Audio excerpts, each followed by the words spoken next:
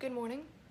I got an email back from the person who I emailed about auditioning for the role, and he told me that they would be emailing people who they want to come to the audition, so I'm crossing my fingers that I will be chosen to come to the audition.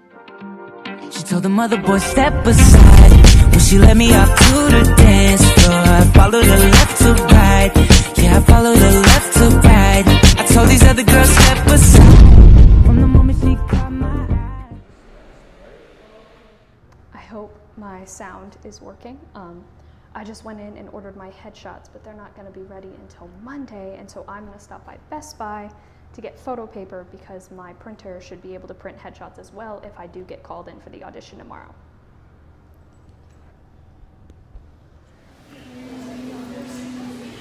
So I'm so excited. Well, first let me recap today. I had, what did I have in the morning? Script structure. I need to contact my group and we need to get our crap together ASAP because we present next week. We're the first ones to present. Then I had a story class, which went well. We had a teacher that I'd never had before, or that we hadn't had yet. And then I got an email about student reps for our class, and so if we're basically interested, we were to send an email. So I sent an email as soon as possible, which was about 10 minutes after it was sent. And she said if there were more than 2 people interested, that we would hold an election. So I hate to say I'm really hoping an election doesn't happen because I really want to be a student rep, but if an election does happen, I'm really hoping that people will want to vote me as a student rep. I don't really know, but I really want to be a student rep. And then there's an opportunity coming up in term 2 and term 3, where basically a few students, 6 students in term 2 and 6 students in term 3 get to do a elective class with the film production students. And so if there's more than 12 people interested, then they're gonna have to pick and choose who gets it. So that's another thing I'm crossing my fingers for. But I'm so excited too because I finally got my package in from Vitality that I ordered. So I got my, hang on. Sorry, awkward camera angle. There we go. I got my bracelet, which I'm very excited about, and my Stress Ease roll-on that I got from them too.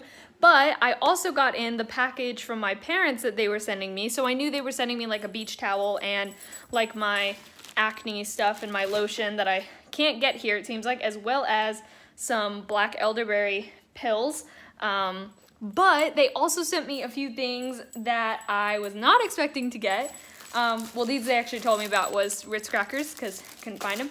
But they got me the last Sisters Grimm book, which I read this series years ago. And I remember I read, this is what, book 9. So I read all the way up to book 8. But then I don't know if book 9 just wasn't out or whatever it was. And so they got me that one. And then they sent me this journal that says, I am very busy. So that's really fun. So thank you, Mom and Dad. Love you guys.